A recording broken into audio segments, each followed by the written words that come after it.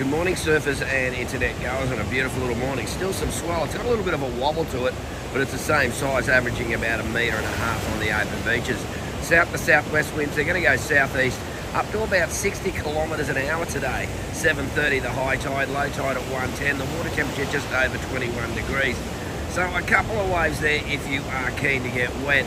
On the point, it's a bit full at the moment, but they should improve as that tide goes out at Burleigh, Currumbin and snap it through to Rainbow into Greenmount. It's a bit more like a shore break there at the moment, but D-Bar, the Tweed Coast and those other southern points will definitely have about the best value today, particularly as we drain out to that low tide. So go and get a couple up. There's a couple there. A little bit slow though, catching the waves.